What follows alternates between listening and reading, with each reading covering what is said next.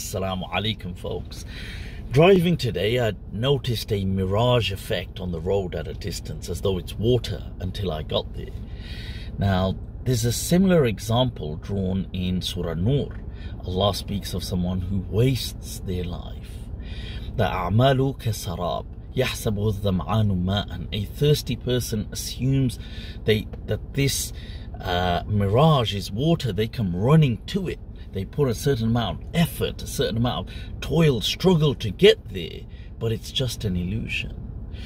وَوَجَدَ اللَّهَ عِنْدَهَا.